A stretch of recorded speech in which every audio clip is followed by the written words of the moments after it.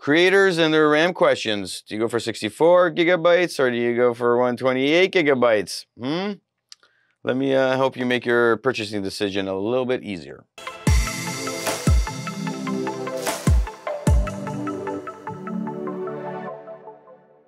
Welcome back to another video. My name is Nikos. Today we're talking about 64 versus 128 gigabytes. If you're going to be upgrading your computer, buying a new computer, buying a laptop, what is best if you're a content creator and you want to know, hey, what's a more informed, educated decision? Now, there are a lot of videos out there. Everybody's giving their opinion. Everybody's doing some stats. There are some incredible information out there. And I mean, the set of information that you're going to find out there, they do have their testing in there. So do go through those and do understand what everybody's talking about. I'm giving you my experience and my real world experience, and I'm showing you what I'm experiencing, what I'm seeing, so you can have a more informed decision when you purchase your kit sets and you go, hey, what's the reality that I should be expecting, not the the tests that everybody's doing with those fancy softwares, and then at the end of the day when you run it, you don't get those extreme results. So that being said, I do have the G Skills here in my hand. These are the ones I went with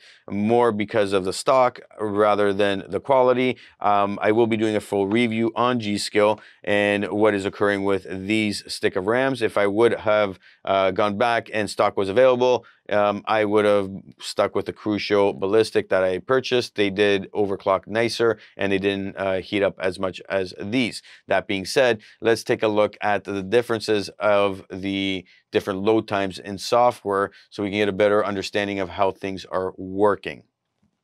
Now, in this set of stats, I did pull out all the sticks, and you need to be aware that this 32 gigabytes is not two sticks of 16. It is just 32 gigabytes, so this would be a little bit slower than two sticks of 16 gigabytes. That being said, we are still in negligible amounts. So you're looking at all these different softwares from Premiere Pro, Photoshop, Lightroom, and Lightroom CC. They are literally at par, and this is negligible at best.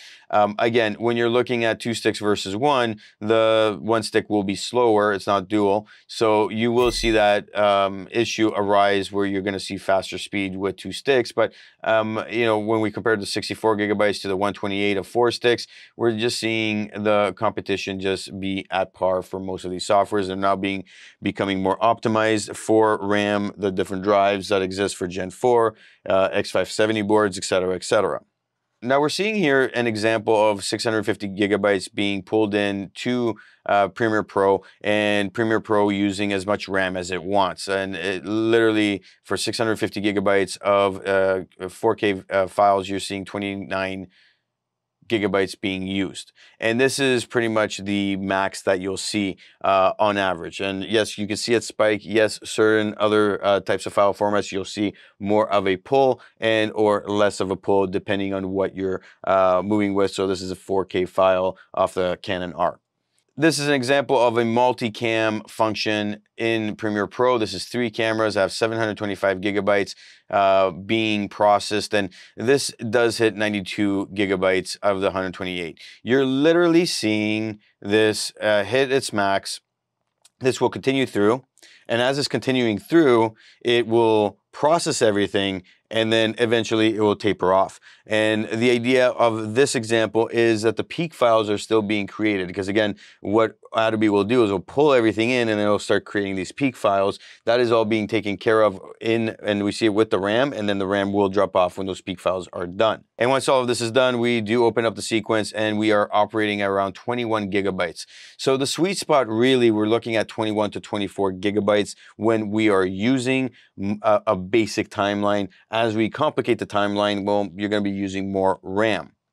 Now you might be asking, well, what if I've processed my peak files versus not processing them and starting the multicam sequence? And this is an example, again, of a function that would work in similar manners with other functions. And we're seeing here the peak files, when they're still processing, it does take a little bit more time, but at the same time, you would be spending more time to allow for the peak files to be created.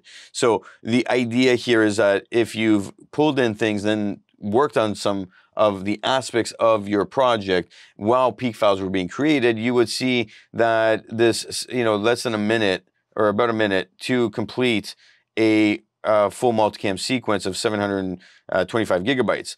With the 64 gigabytes, we're about 80 seconds, and then 97 seconds for 32 gigabytes. Now, again, this is one stick, so I'm assuming this would be a lot closer to the 80 seconds. When we're just doing what we do and we dump everything, start making that multicam sequence, we do see that they are pretty much at par, with the exception of the 32 gigabytes.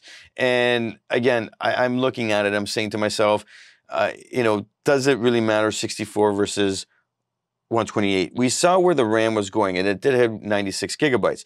But what is the idea here? The idea is that the system is going to monitor your RAM usage, and it's going to recycle through it. And it's going to look at what does it need and what is it leaving there, and what can it remove while it gets stuff done and replace things. So we need to take a step back, and this is the critical aspect. We need to take a step back here and look at this idea that when something is in a 64 gigabyte and is doing a big resource pool where we saw it go up to 91 gigabytes, it's really being efficient at 95 seconds versus 99. Very efficient. And if it's working on creating the peak files, like this is insane to me when you're comparing it to the peak files already being done. And this is where you look at it and you go, well, do you really need 128? Right?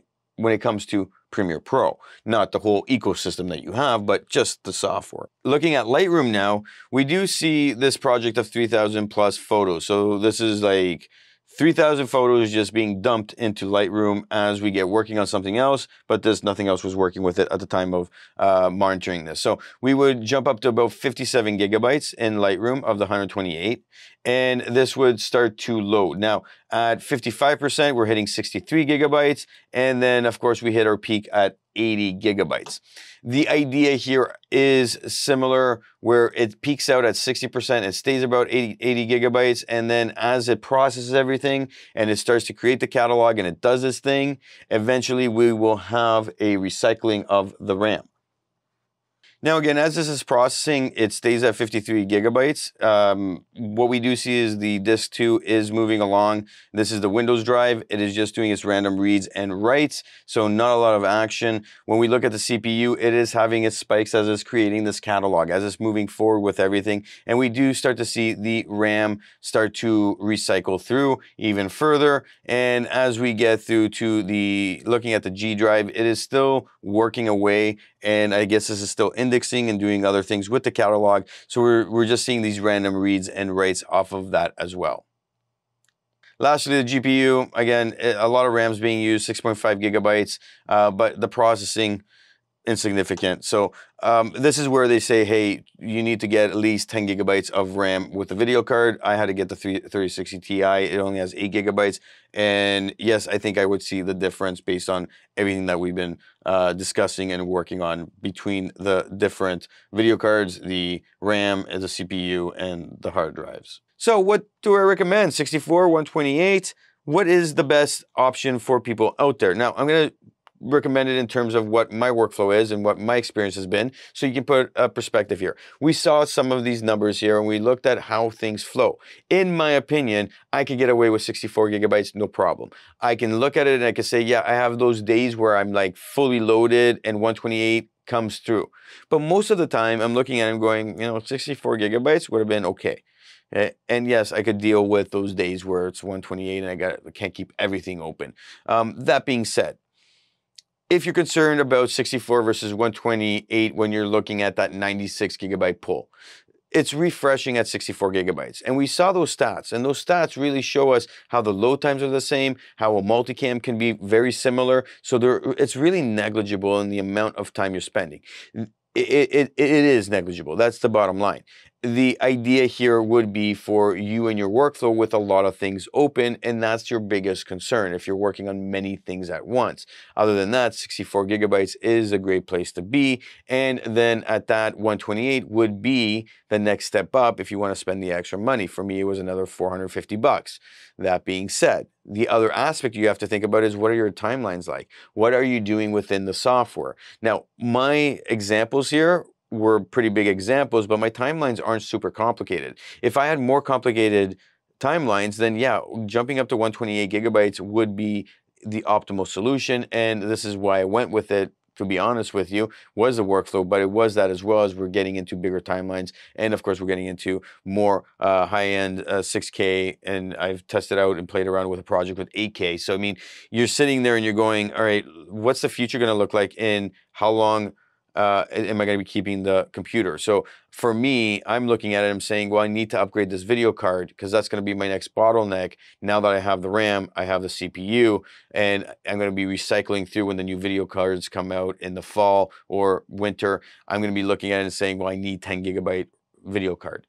That being said, I'm just putting it in perspective of my needs and what I found with these softwares. I would not recommend anything less than 64 gigabytes. So if you're looking at buying anything like a laptop, look at the idea of 64 gigabytes that your computer can upgrade to. Buy it with 16 or 32 gigabytes to start, and then go buy RAM and upgrade. I'll leave that link below so that you can see how I upgraded to 32 gigabytes with my XPS 9570. And when you're looking at buying a computer, I really recommend that everybody look up all the different specs that you're going to be buying in a computer, whether it's a pre-built or if it's one that you're building, and see if all the components fit together and if that narrative makes sense for you. Make sure you do your research. Don't just ask people. Don't just go and watch one video and be like, yes, that's what I'm going to get. You'll get stuck in a situation where you're going to be thinking about it and saying, well, what is it that I really need, and did I get what I need? And when you're doing stuff and you realize you didn't get what you need, you're going to be very upset with yourself. And I know that to be true with many people, especially people who, we've been talking about these questions. This is why I'm making this video. They thought to get 128. They decided to go with 64. They got 4 sticks of 64. So they couldn't even upgrade to 4 sticks and get to 128.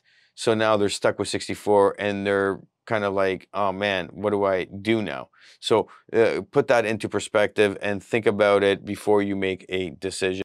That being said, leave a comment below. What's your experience? What would you prefer? And ask your question.